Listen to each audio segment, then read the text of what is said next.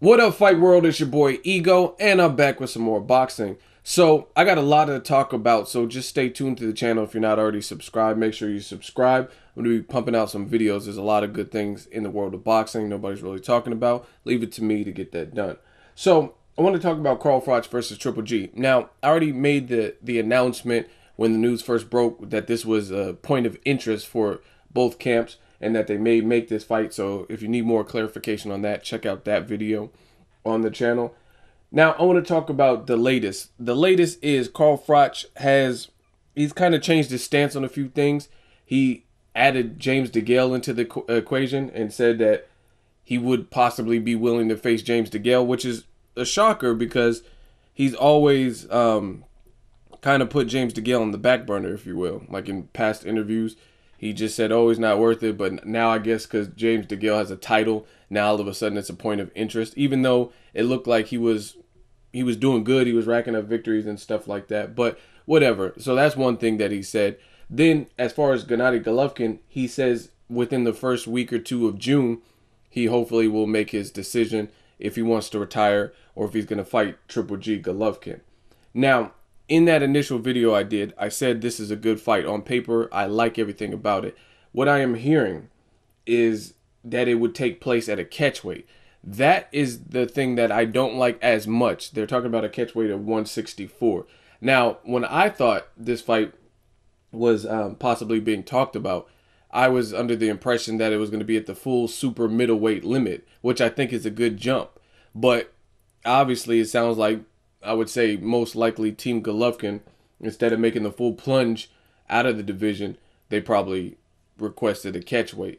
So to me, it makes this fight a little less interesting. Not a bad fight at all, but the two things that I'm apprehensive about is the catchweight. I made a video about this with Kodo and stuff. I'm sick of all these catchweights.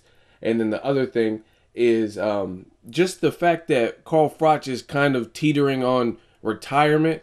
I know he's a man's man type of fighter with tons of heart, but the fact that he keeps bringing that up, it kind of makes me question where his head's at. Like, does he really want to retire? Is he saying this for publicity or what? But boxing is not that type of sport, and you got a guy who's dangerous like Triple G, which he acknowledges. He says that's one thing he likes, the underdog role and the fear factor that Golovkin brings. Everyone's afraid of him and that kind of stuff. So, I mean, those are the things that really concern me. Like I said, on paper, this is a good fight. I would have preferred it at the full 168. I think Golovkin's power can definitely carry up to 168. Carl Froch, him being kind of iffy if he wants to retire, is something that is questionable. Also, him being 37 and having to come down to 164. Are we going to get the best version of Carl Froch? These are questions and concerns that I have. So it loses just a bit. I think the fight should happen at super middleweight, but you know what I mean? Boxing is boxing. This is what comes with the territory. And in order to make these big name fights, sometimes this is what happens. Somebody has to give, and there has to be some give. So still a good fight. It's just those things kind of perturb me a little bit.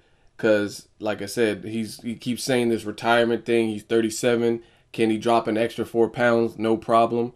I mean, I seen him on Sky Sports with the big UK card with Kell Brook and Frankie Gavin. It looks like he's, you know what I mean, he's not like Ricky Hatton, like he ballooned up or anything like that. But still, I told you guys this on the Kodo video about catchweights, as your body matures and gets older, different things you could do when you were younger, like recovery time, it all changes. Everything changes as you get older. I remember when I was in my early 20s, I could, we used to do crazy stuff. Like we met these chicks and then we went over to Modesto, which is like 2 hours from where I live. And we went on a double date and all this. I got back at literally got home at, I would say 4:15 or so. And I had to be at work at 5:30 because I had that job that I had at that time. So I literally got 30, 40 minutes of sleep or something crazy and then went to work and worked a full 8-hour shift. I can't even imagine doing something quite like that anymore. And that was just one day out of the week. We used to do stuff like that all the time. But again, as you get older, certain things change, like putting on pounds, your metabolism slows, your testosterone levels drop. That's why you see people doing the testosterone replacement therapy, like Vitor in the UFC, Vitor Belfort, like Vitor in the UFC, different things like that, because some things you were able to produce and like the definition in your body and stuff, it becomes harder to achieve those things as you get older. So that's just the update on that. Let me know what you guys think of this news. Do you mind Carl Froch and Triple G taking place at a catchweight? Like I said, it's still a good fight. It's just there's a couple questions I have. I want to see how focused Carl Froch is and what he truly decides. Because Triple G, I mean, he has other options. He could retire, like he says. He could fight James DeGale. Maybe push for an Andre Ward rematch if Ward looks good this month. Drop me a comment. Let me know what you want to see from Carl Froch. Do you still want to see the Froch fight even at a catchweight? Let me know what you guys think. Make sure you like my video as always. Hate, comment, and subscribe. Till next video, it's Ego signing off.